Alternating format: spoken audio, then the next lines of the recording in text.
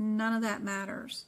You need to look inside the CPT exam question and see whether the kid already had tubes put in or if that's what you're doing today. My ring for the CPT book and picking a correct answer means that tubes are already placed in the kid before you saw them today.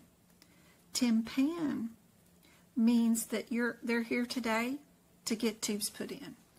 So what's going on today? What are we doing? They are here for venting and tube placement. So you know you're going to pick something that's got tympan on it. So you know your 21s go away because they are listed as a my ring. Now, AAPC may call a tympan surgery a my ring surgery, or they might say a tympan was done even though it was a my ring.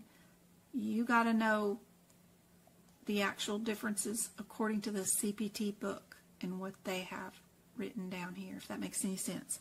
So tympan means that you're having the tubes placed today, which is what we're doing. My ring means that they already have the tubes placed in. So anyway, we're doing 36.